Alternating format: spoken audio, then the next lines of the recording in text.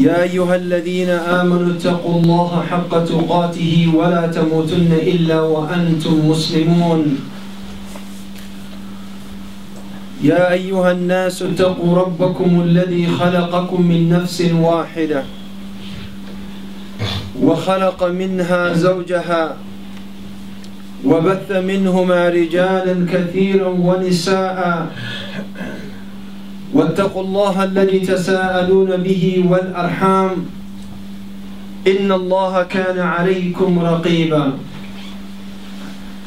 يا أيها الذين آمنوا اتقوا الله وقولوا قولا سديدا يصلح لكم أعمالكم ويغفر لكم ذنوبكم ومن يطع الله ورسوله فقد فاز فوزا عظيما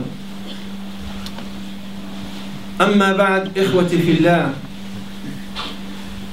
اعلموا أن خير الكلام كلام الله وخير الهدي هدي محمد صلى الله عليه وسلم وشر الأمور محدثاتها وكل محدثة بدعة وكل بدعة ضلالة وكل ضلالة في النار ثم أما بعد إخوتي في الله قال الله تعالى إن الله لا يغير ما بقوم حتى يغيروا ما بأنفسهم. Allah subhanahu wa ta'ala stated in the Quran that He will not change the condition of people until they change their own condition. What does that mean? It means the change has to come from us. The desire has to come from us. No English, and then when that happens and when it comes from us, then Allah subhanahu wa ta'ala will allow the people to change and the condition of people to change. But if we just stay under the same circumstance, not willing to change, not allowing to change, then the condition of the ummah will not change. That's why Allah subhanahu wa ta'ala يقول للتأكيد إن الله لا يغير ما بقوم حتى يغير ما بأنفسهم لا بد من التغيير. The change has to come from us. Then you may say, Brother Saeed, you and the speakers before you, you and the khatibs before you, keep saying the change must occur and the change must take place. But how can the change take place in our lives? First, you have to understand, ya ikhwati fillah, that there is something called sunnatullah subhanahu wa ta'ala. And the sunnah of Allah subhanahu wa ta'ala is that you must do the asbab for Allah to allow the change to take place. Now listen to the Nabi sallallahu alayhi wa sallam. When he was making hijrah, he had a dream. And he was told by Allah through the dream that he will make a journey and he would make hijrah to the city of Medina. He was certain that he would make this journey. But at the same time, what did he ask Abu Bakr? He asked him to buy and purchase 2 camels. He asked him to find a guide that would guide them to the city of Medina. He asked Ali radiyallahu anhu to sleep on his bed. He asked Asma radiyallahu anha to deliver the food to them in the mountain. And he asked Abdurrahman bin Abu Bakr to bring the sheep so he can wipe the imprint of Asma. All of this knowing that sallallahu alayhi wasallam will make it to the city of Medina. Then why is he doing all this? To teach us that we need to take the asbab of anything if we want any change. If you want a job, you got to apply for the job. And therefore, you will earn income. If you want to change in our life the conditions of the Muslims, then we have to learn how to change ourselves. And the first step, ikhwati fillah, of the steps of change is for us to be independent. You know what independence means? It means you should not rely on anyone other than Allah subhanahu wa ta'ala. It means that you should put your trust in Allah subhanahu wa ta'ala. Not international nations, not international governments, not this state or that state, but on Allah subhanahu wa ta'ala. Because regardless of what you try to do, they will never be out there for your own benefit. And they will never be happy with you until you became a follower. Until you became a follower. Not become like them. لأن الله يقول ولن ترضى عنك اليهود ولا النصارى حتى تتبع ملتهم. حتى تتبع ملتهم. Allah said they would not be pleased with you, O Muhammad. They would not be pleased with you, O Muslims, until you follow their footsteps. But listen to the word that Allah used. He used the word taba'. تَتَّبِعَ مِلَّتَهُمْ. What does it mean? It means that you will never be peers. You will never be compatible. You will never be equal in their sight. You always have to follow. Because when Musa alayhi salatu wassalam wanted to follow Al-Khidr, what did he say? قال هل أتبعك على أن تعلمني مما علمت رشدا. He said, shall I be your taba'? And what does a taba' do? They take the shoe of the person that they follow. They cook for the person that they follow. They serve the person that they follow. And this is what taba' means. And the only time these people would be happy with us is the day that we become taba', servants of theirs. Anyone other than Muslims always want you to be a follower. And صدق Rasulullah sallallahu alayhi wa sallam.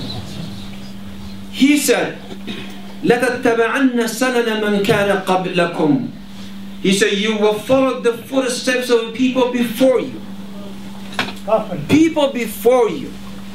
And he said, sallallahu alayhi wa sallam, step by step, handspan by handspan, to the point that if they enter a lizard hole, you will enter after them. The Sahaba said, O Messenger of Allah, Al-Yahud wal-Nasara? Are you referring to the Yahud and the Nasara? He said, sallallahu alayhi wa sallam, who else? Who else? This is the reality of the Ummah. And look at the example.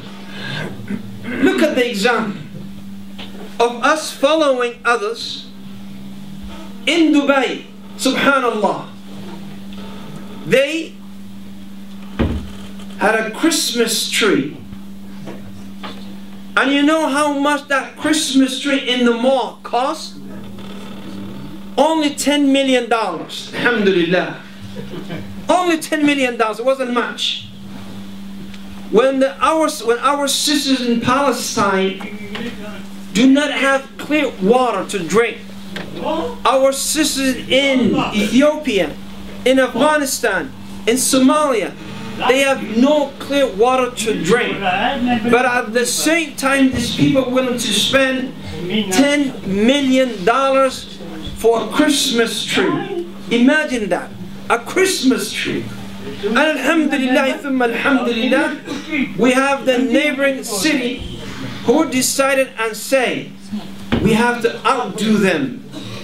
And by next year, inshallah, they will only come up with a tree that will cost them $20 million. Listen how hard they try to follow the footsteps of the people before us.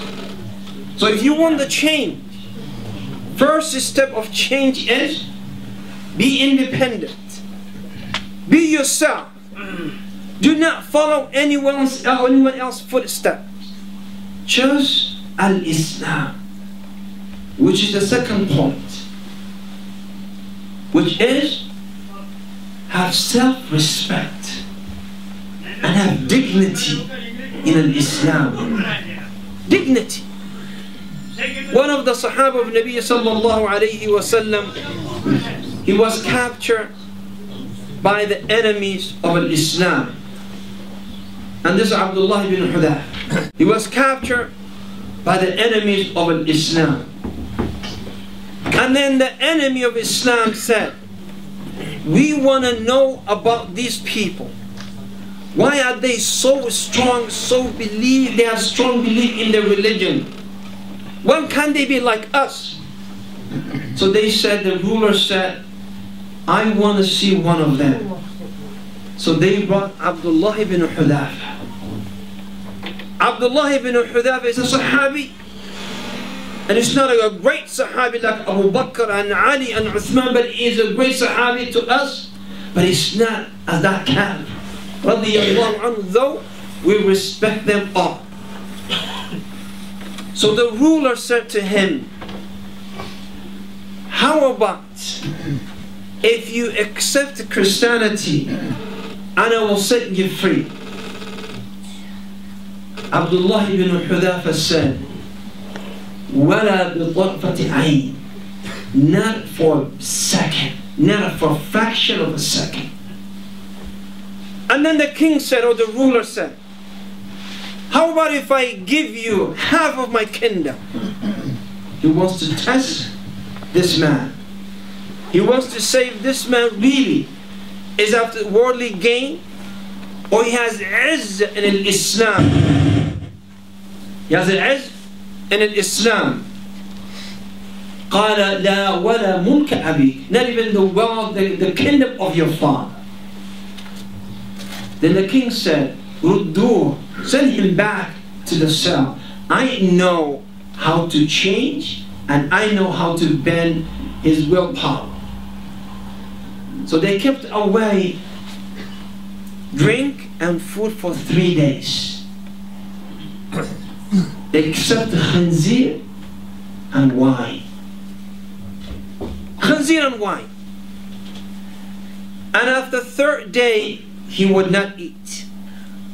So they report back and they said, the companion of Muhammad refused to eat the khanzir and drink from the wine.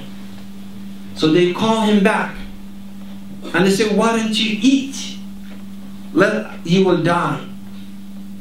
He said, Wallahi, my religion allowed me to eat khanzir and alcohol, drink alcohol at the time of necessity. But because I know what you're trying to establish, I refuse to touch anything that is prohibited in Islam. So they said, send him back. So they sent him back. And they brought the most beautiful woman that they could find. And she came with that seductive outfit. And she started dancing around him. And Abdullah ibn Hudafa not paying attention to this lady. And then he came and the lady said to the guards, اخرجوني من عندي فوالله لا يدري فوالله لا أدري هو رجل أم حجر. She said, take me out of this place, for wallahi, I don't know whether this is a human being, this is a man or a rock. Now imagine, ya ikhwati fillah, a man who's away from his wife in a strange country, a prisoner, and he refused to touch this lady because for the feet of Allah and for the honor that he had for Islam. Finally the man said, At-Targhib did not work. Let us use Targhib. Let us scare them.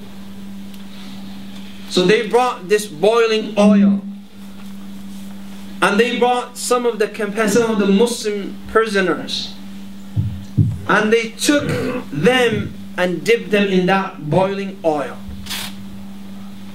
And then Abdullah ibn Hudhafa, when he saw that condition, the king said, accept my offer or you will die. And Abdullah ibn Hudhafa said, never. So the king said, go and dip him in the oil. In his way, when he was leaving the palace, he cried. So the soldiers rushed back to the king and report, and they said, that Muslim cried. Perhaps now we cracked in and we get it into him. So the king said, bring him back. So they brought Abdullah ibn Hudhafa back. He said, now, would you accept my offer? He said, never. He said, then why did you cry? He said, because I realized I only have one soul, and I wish that I had 1,000 souls so you can kill them all for the sake of Islam, for the sake of Allah subhanahu wa ta'ala. Now the king said, I will release you, but under one condition. He said, what is it? He said, kiss my forehead. He said, your forehead is impure, najis, and I would never kiss a face or a forehead of a najis. The king said, I will let you go and some of the Muslim prisoners. Abdullah ibn Hudhafa said, no, if I kiss your head, then you will let all the Muslim prisoners go. The king thought about it and he agreed to it. He agreed to it. Abdullah ibn Hudhafa, with the rest of the prisoners, they walked to Umar ibn Khattab in Medina. And Abdullah ibn Hudhafa, he is so ashamed of what he did, kissed the head of the enemy. And then Umar ibn Khattab said, what did you do that you felt so disgraced? He said, I disgraced Islam and I kissed the head of an enemy of Islam. And he said, for what price? He said, for the price for all these Muslims to be set free. Umar ibn Khattab قال حق على كل مسلم أن يقبل رأس عبد الله بن حذافة. He said, now it's haq for every Muslim, the wajib on every Muslim, that they must kiss the head of Abdullah ibn Hudhafa. Abdullah ibn Hudhafa. What made him do this is because of the izzat nafs that he had for Islam. Is the self-respect that he had for Islam. Now the second thing, as I said, that you need to do is to have that izzat nafs for Islam. أقول ما تسمعون استغفر الله فاستغفروه إنه الغفور الرحيم.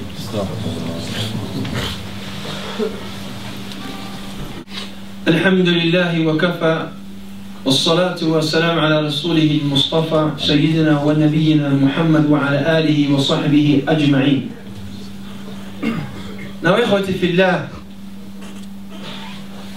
let us say and let us see how we can change our present time or condition. We're all living in the West. We're living in a society where the people are so friendly most of the time. We're living in a society that people would not care what you do as long as you're not disturbing them and as long as you're not getting into their space. Yet, we're not doing anything to change them, nor we are allowing them to change us. Why? Because we send our children to their schools. We watch their media. We listen to their information and news. We read for them. So there is no way that you will not be affected by the lifestyle that we're living in. Now how can we turn that around and change it and make it better for ourselves? First thing that we all should do is to see our ability and capacity as an individuals. Ask yourself today, what can you do for Islam? If the only thing that you can do is say hi to your neighbors and give them a gift, then do it. If you can come out and write about Islam, the correct Islam, not a radical Islam, or what do you call liberal Islam, none of that. وَكَذَلِكَ جَعَلْنَاكُمْ أُمَّةً وَسَطًا. The middle court, always. Not this far, not this side, and nor this side. Always on the middle path. Now if you can write something about Islam to present the beauty of Islam, do so. If you can help and teach new Muslims how to pray, do so.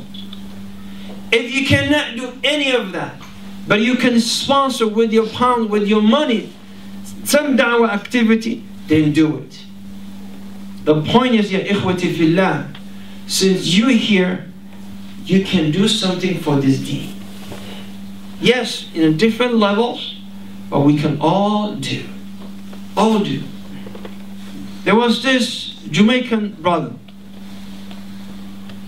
He passed away, Allah yarham. And he was in middle school. And this young boy, with his rasta hair and all this, in school he was one of the worst students, because he would never attend any of the classes. As a matter of fact, he used to sell drugs in school. And subhanallah, somehow he got to know about Islam. So he became a Muslim. Now keep in mind, this young boy is known throughout school that he's a drug dealer. He's up to no good. The parents will say to their children before they go to school, stay away from that Jamaican kid. He was out there. And when he became a Muslim and Allah had guided him, he asked himself the question, what can I do for Islam? So what did he do? He said, I know all these guys. I used to supply them with drugs for these guys. He used to facilitate for them. So he came to them and he said, listen, you better read about Islam. Gangster style. If you don't read about Islam, I'm going to hurt you. This is how he knows about Islam. Because when he was in that lifestyle, if you don't buy my stuff, then something would happen to you. So now read about Islam. So the principal got to know that this kid became a Muslim, and now he's no longer doing the drugs, which is good news, but he's propagating in Islam. So the principal said, you cannot do this in public school. So Bilal said, I used to sell drugs. That means I can sell anything that I want. And I will sell the da'wah of Islam in my school. So he would come and say, boy, come. And the boy would come, expect that he would give him a drug or sell him a drug, and he would give him pamphlets about Islam. Read this. And he would walk away as though he just gave him the drugs. And then kids in this school became Muslim.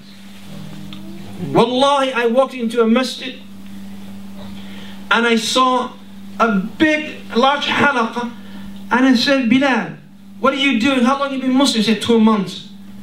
I said, what are these guys? He said, that side are the old Muslims, but this side are the new Muslims. So what did he do?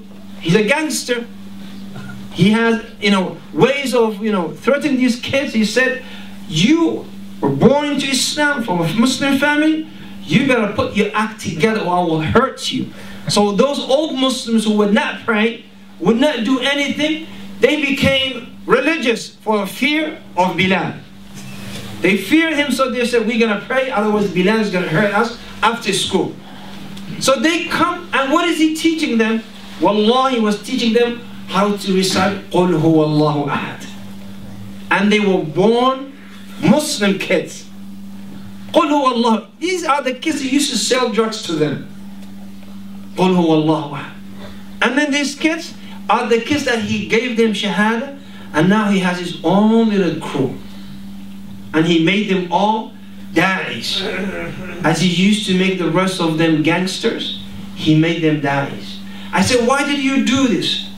He said, because when Abu Bakr accepted Islam, he said to the Messenger of Allah, what is my responsibility?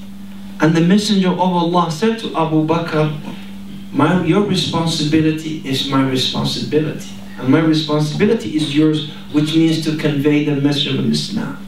And then Abu Bakr went and he brought 6 from the Ashara Mubashirina bil Jannah. 6 out of the 10. Now with that mentality, if that little boy, a gangster, drug dealer, after he became a Muslim, was able to change the lives of those old Muslims and give da'wah to new Muslims, what can you and I do for this deen? We can do a lot. Whatever you do, you can do something.